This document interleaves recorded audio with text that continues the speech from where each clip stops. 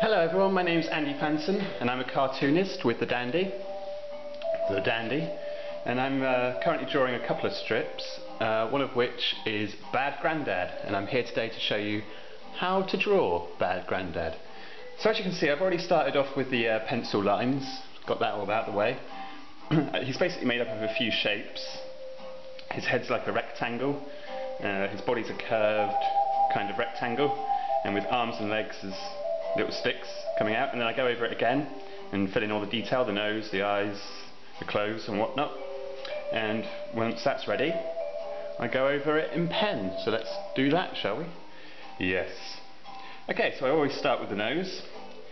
You'll notice Bad Grandad's got a big old nose, like George from George vs. Dragon. I just find big noses funny, I guess. I've got a bit of a big nose myself, so, you know, I can laugh at them.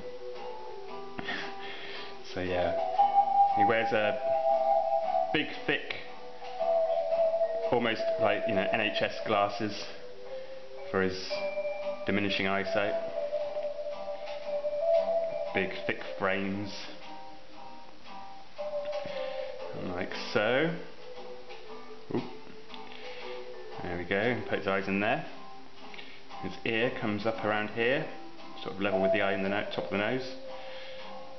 Pop that in there, and then the arm with the glasses can go behind the ear like so. His eyebrows are set in a slightly downward turned direction, so he's no doubt thinking up some mischief. His hair is a big sweeping quiff, almost like ice cream has been dropped on his head. Just a big Mr. Whippy style ice cream hairdo.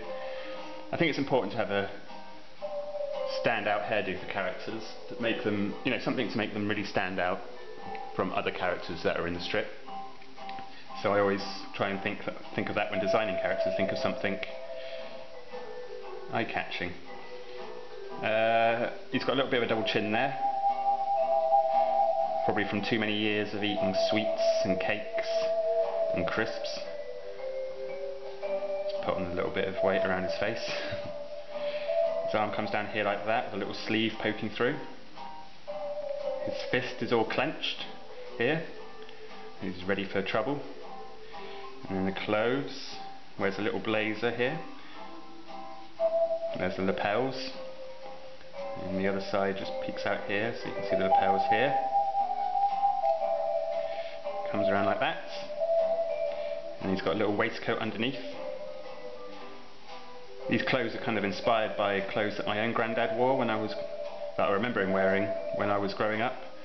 Clothes, he used to wear a blue blazer and trousers and a little waistcoat with a tie, very smartly dressed.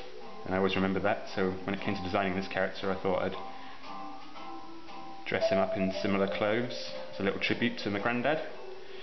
My granddad was very pleased to see that in the strip. I think he's read it and he enjoyed it, so that's good.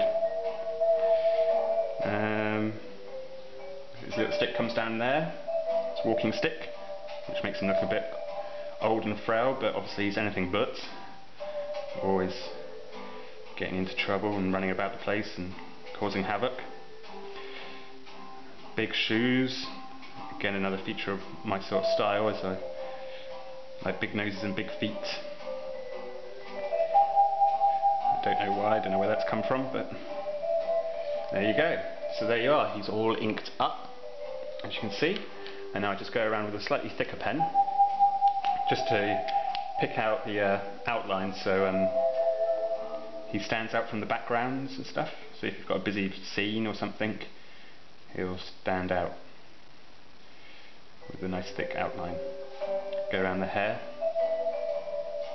I always remember Matt Groening, the guy who created The Simpsons, speaking in a TV program I watched a few years ago, where he was saying, you know you've made a good character design when you can still recognise the character when they're in shadow or silhouette. So if this was all black, you'd still be able to recognise the character, and that's something that's stayed with me since I've seen that, and so I always try to think of that when designing a character. And it's true, because if you think of things like Bart Simpson, if you just had his head and it was completely black, you'd still recognise it as Bart Simpson because it's got those distinctive spikes at the top. And Mickey Mouse, if you just put that in silhouettes, you'd recognise it from the two large circular ears. So it's something I always try to think of when I'm designing characters, and that's why Grandad's got a big quiff hairdo and a big nose. So theoretically, if you put it in silhouette and showed it to a dandy reader and said, "Who's that?" they should be able to pick it out as Draw Bad Grandad. So yeah, we just go around the lines here, thickening it up, making him look a bit more solid. Around his legs, around his hand. Oh, just a little bit white there, bad me. And then we come back up full circle and meet up where we started. That's that bit done. And then just for this video, I do a little bit of colouring in of the black bits with a thick pen. I go up from like a very thin pen for the first inking, the initial inking. I use quite a thin pen with quite a thin nib so I can get all the detail in. And then when I do the outline, it's a slightly thicker pen again. And then for any big blocks of black, a marker pen to make sure that they're all nice and bold. So just colour in his foot. Very smart black shoes.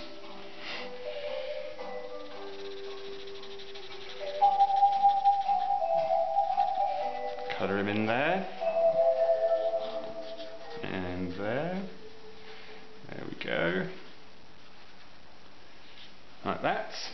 And there you go. That's the finished inked product. Bad Grandad in all its glory. And obviously from here I would then scan this into my computer as a black and white image, and I would open it up in my image editor of choice, colour it up and shade it and whatnot, all in the computer, and then that leaves us with the finished image in the comic itself. There he is, from the latest issue, out now. Why not buy it? Okay, so that's Bad Grandad. Thank you all for listening, and why not give it a go yourself? Send them in. We'd love to see them. I'm going now then. Bye! Bye now.